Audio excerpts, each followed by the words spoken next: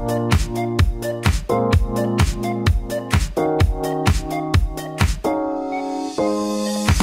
how's it going guys? This is Dave2D. So I've been using the Galaxy S7 Edge as my daily driver for a little bit over a week and wanted to share some thoughts with you about what I really loved about the phone and other things that I didn't like as much. So first, I really like the design and build. There's a slight curve on the back. It's easier to hold than last year's Galaxy devices. Visually, the difference is subtle, but when you hold it, it's noticeably more comfortable.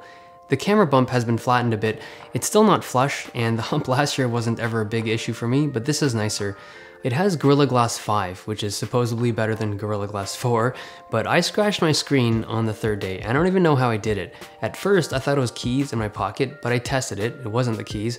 It might have been like a piece of sand or something, but whatever it was, the screen can still be scratched. So protect it if you care about scratches. The same thing goes for the back. It'll scratch if you're not careful, and it's slippery, so get a skin for it. This one's from D brand. I'll link it in the description.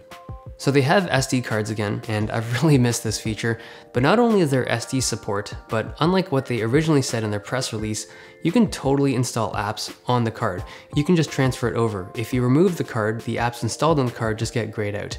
The rear camera is a beast. It's 12 megapixel. I've shot a lot of photos on this thing over the past week, and I think it shoots a little better than the iPhone 6s and the Nexus 6P.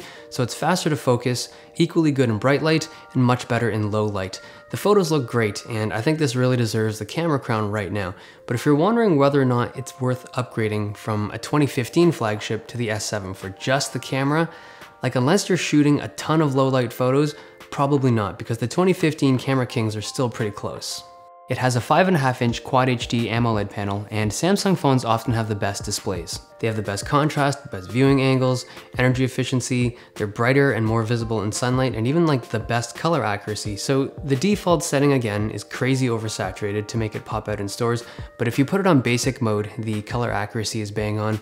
The always on feature is also pretty cool. It just puts the time or the calendar up on the screen when the device is sleeping, and it doesn't seem to drain batteries very much. I found the dual edge display on the S6 Edge a little gimmicky, and on the S7 Edge there's more customization, but I still don't find it super useful. It is really cool looking though. It's IP68 dust and water resistant, and having a water resistant phone is nice. It's not a big deal, but it's one less thing you need to worry about if you're ever in the rain or if you drop your phone in the toilet.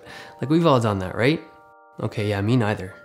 The S7 comes in two processor variants, so the one I'm running here is the Snapdragon 820, 4 gigs of RAM, and it's supposedly vapor cooled. It's very fast, but when you compare it to other flagship devices right now, it's not a huge jump in speed. So obviously the 820 is going to benchmark faster than an 810, and if I'm trying to find a difference between them, yeah, the S7's a little bit faster, but when I'm using it in my day-to-day, all three of these devices feel super fast. Now, thermally, the S7 does way better than the Nexus 6P. The 6P always ran a little hot and it throttled down because of it, but the S7 stays as cool as the iPhone 6s. It's a really fast processor with excellent thermals. It's got a beefy 3600 mAh battery, and with very heavy use, I was comfortably lasting a full day with around 4.5 hours of screen on time. It's a nice change over the S6 devices. With more normal use, the battery lasted a day and a half, with screen on time closer to 6 hours. It still uses micro USB. I kinda wish Samsung used the S7 to speed up USB-C adoption around the world, but micro USB is still cool. The phone also supports fast adaptive charging, and of course it has wireless charging. Okay, onto a couple things that I don't like. First, the speaker. So just to be clear, this is the loudspeaker, not the earpiece.